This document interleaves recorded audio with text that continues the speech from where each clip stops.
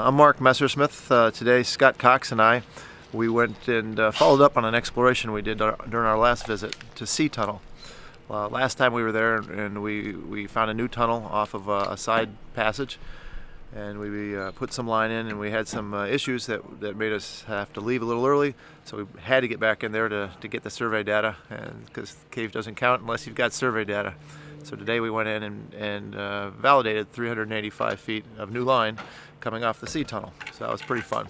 Nice blue cave, some very, very tall rooms, and then it pinched off at the end. So it's not really going anywhere, but it was a lot of fun to go in and confirm the new tunnel that we discovered the last time we were in there.